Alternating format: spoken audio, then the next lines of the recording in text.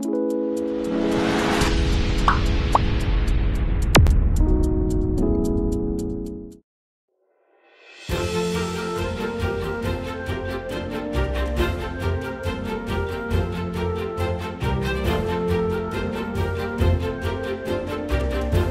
everyone, welcome back to our channel.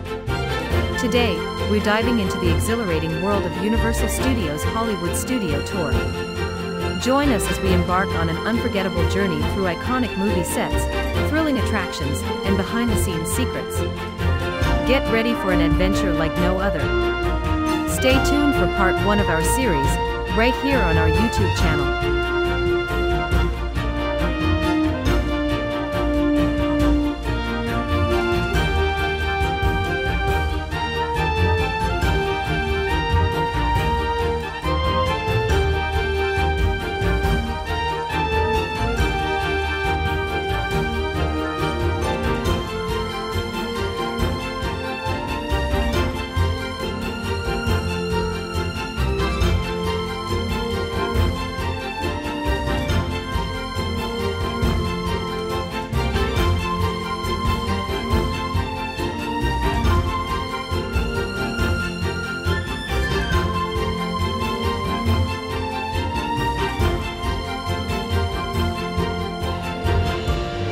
So look over to your left-hand side, get ready to wave goodbye to everybody because guess what?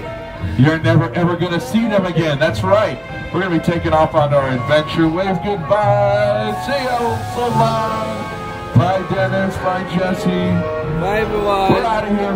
Going to take this show on the road. They're the best. I love that. Even though Rob. owes me $5. Ooh, I'll Venmo you. I know you guys are excited to get on the tour, but first, a few safety rules.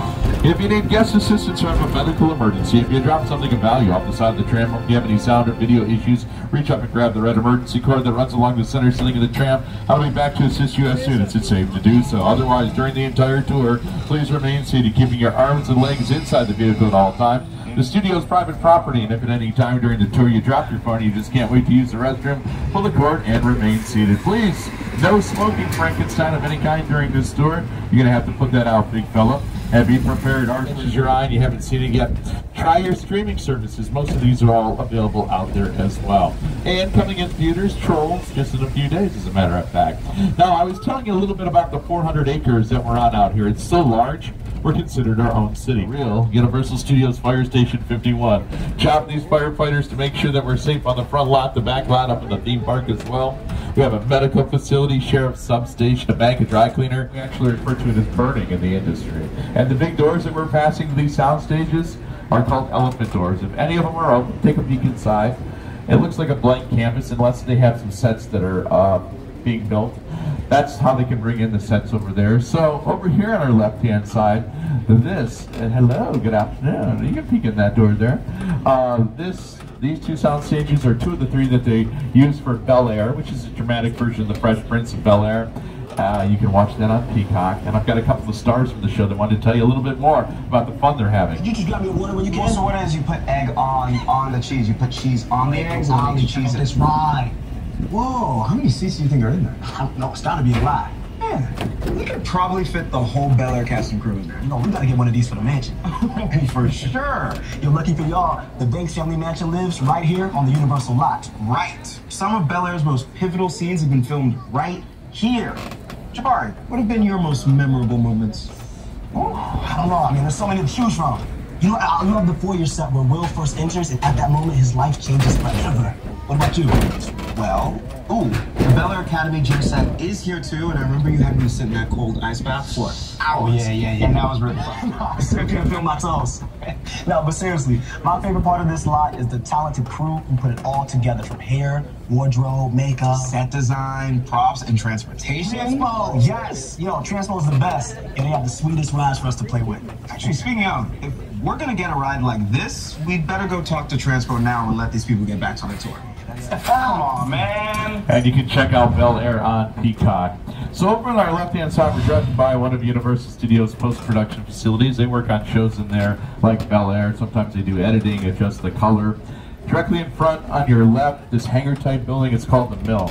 So when you heard Jabari Banks talking about some of his favorite sets from the series, that's where they make them, right inside there. They can work around the clock 24 hours a day, 7 days a week if the need arises for that. And then directly in front of the Mill is an area, this parking lot we call base camp. Every production has one of those. That's where they set up hair, makeup, wardrobe, and the stars of these productions have their own dressing rooms out there as well. And it's close enough to the sound stages or to a back lot that they can go right to work.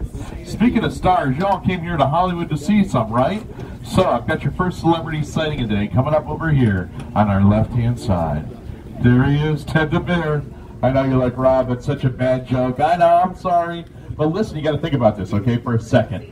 He's got his own TV show. How many of us can say that? We're going to be able to see it coming here in the new year. Ted stands in front of these great bungalows, and these great bungalows used to be dressing rooms for some of Hollywood's most famous celebrities. Jimmy Stewart, Doris Day, Rock Hudson, Sylvester Stallone all had dressing rooms in here. They're now offices for some very talented writers, directors, and producers here in Hollywood.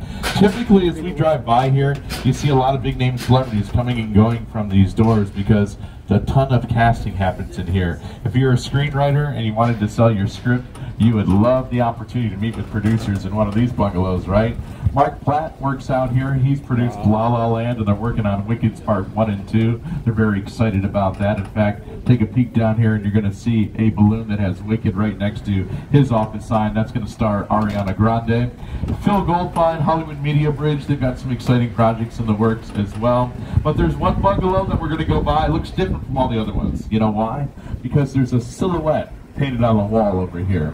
Bungalow 5195 used to be Alfred Hitchcock's old office. Lou said he could move into that office. I said, no, I can never be in Hitchcock's office. That should be a shrine, a museum. Very exciting, just to know that he was there and walk by and know he was in that office. Hitchcock has influenced every director. I saw Hitchcock walking around the commissary. Hitchcock had his bungalow on the lot. I used to go see Alfred Hitchcock. I loved working with him. I highly respect him. He really understood fear and terror. The Birds? That was a really scary movie. The Birds? Oh, man. That had me looking at crows like for the next 10 years. Psycho, of course. Vertigo. One of the all-time great masterpieces. Hitchcock's masterpiece. And over here on your left-hand side, some of our newest sound stages, most recently Lopez vs. Lopez, using those. So that's the end of the first part of the tour. We're going to head into the back lot. It's my favorite part. You'll probably figure out why, because over here on your right-hand side, this whole area is called our Metropolitan Sets. It's about 4 acres in size. By the way, as you figured out, these are not real buildings. We call them facades, the front and side. Look closely at the brick and mortar as we go by, because that's not real either. It's foam, rubber, and plastic. We're going to go inside there in a second, but there's a few things that I want to show you on the outskirts first.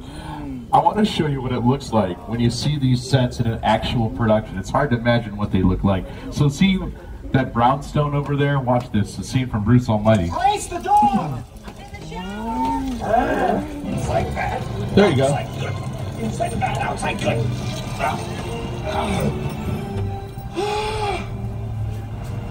Oh, you're done now. Great. Beautiful.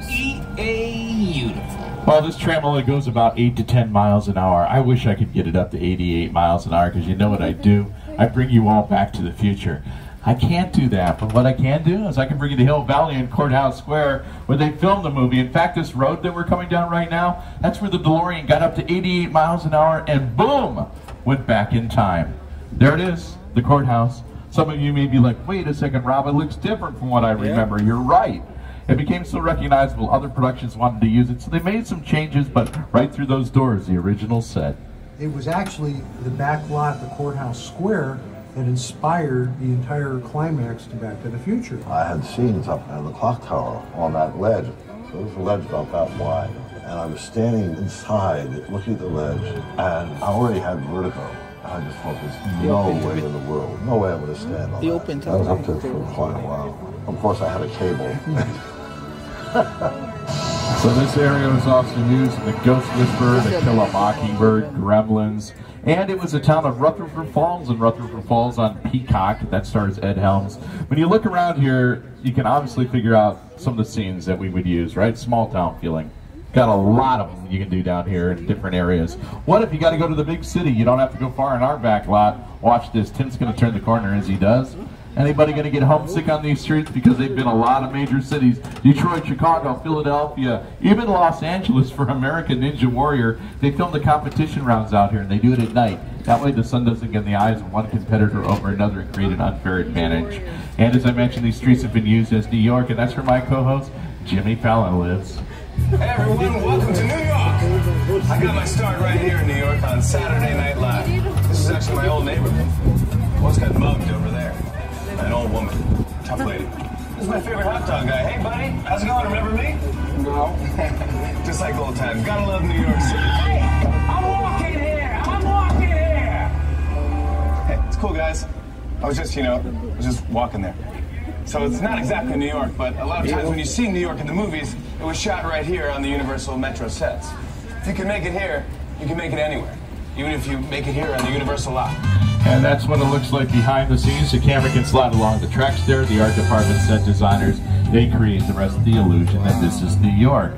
So as we you're on real life and sweep you up in the edge. Kong literally does that. I mean, you're on board the ship, you're sailing to a lost island, you're encountering monsters and creatures from, prehistoric times.